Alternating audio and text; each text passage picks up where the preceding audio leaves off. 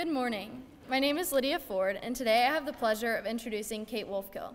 About a month ago in my AP Spanish class, someone asked, has anyone ever seen Kate Wolfkill wearing 2 matching socks? After agreeing with the rest of my classmates that no, we had in fact never seen such a sight, I realized that just like her socks, Kate is one of a kind. More than being an avid mock trialer, dedicated Tatler editor, YIG officer, and music lover, Kate is the St. Mary's Maze writing competition queen, with an astounding 6 wins in the 9 years she's been at St. Mary's. I've been lucky enough to know Kate for my whole life, and whether a GSL Lucre, Grahamwood Dragon, Idlewild, or St. Mary's Turkey, I know I can count on Kate's unrivaled sense of humor and genuine kindness. Like her stylish footwear, Kate truly is one of a kind, and we are so lucky to have her as a member of our senior class. So, take a deep breath, give a classic Kate sigh, and put your hands together for a senior speech worthy of the maze riding competition, penned by the Birkenstocks and mismatched socks wearing the one and only Catherine Elizabeth Wolfkill.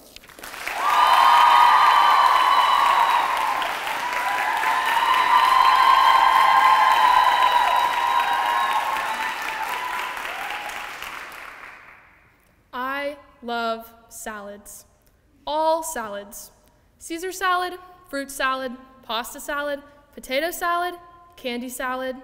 The list goes on. And all this time I've spent as a salad connoisseur has led me to develop one very strange salad habit. When applicable, I save my croutons for last. While leafy greens, dressing, and cheese are absolutely fantastic, it's just something about those crunchy, garlicky croutons that implores me to enjoy them separately later.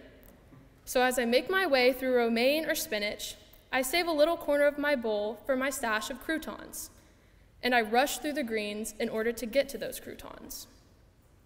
I've noticed, unfortunately, that this crouton syndrome of mine, this hurry past something perfectly delicious in order to reach something that seems better, does not only apply to salads and croutons.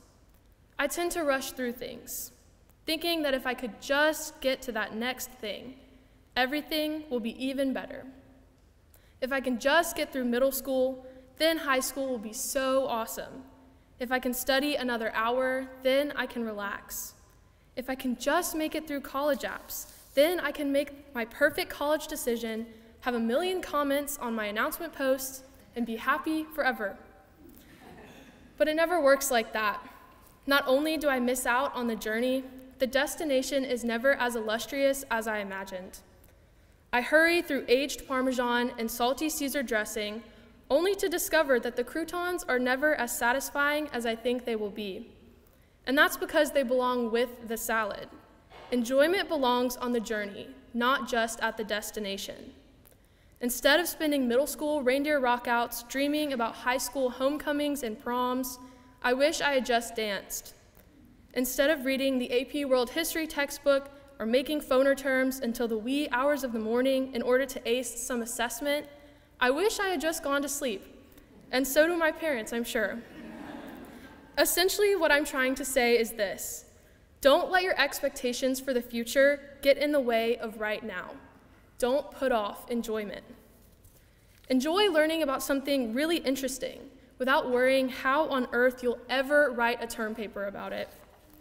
Enjoy laughing with your friends in the junior parking lot without worrying about all the homework you have yet to finish. Enjoy senior speeches without worrying about what your own might sound like. Everything will work out. And I know from personal experience that this is easier said than done. But what I also know from personal experience is that life is meant to be savored and not rushed through. To my radiant class of 2025, y'all remind me every day to forget about the future for a little while and just enjoy what we have together in this place. The future will come no matter what, and I hope we can take a break from the rush towards it and just enjoy the now.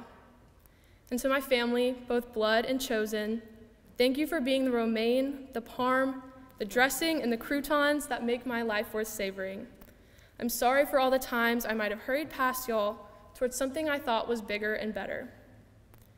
Turns out that y'all were the biggest and the best all along, and you're the reason I love the journey.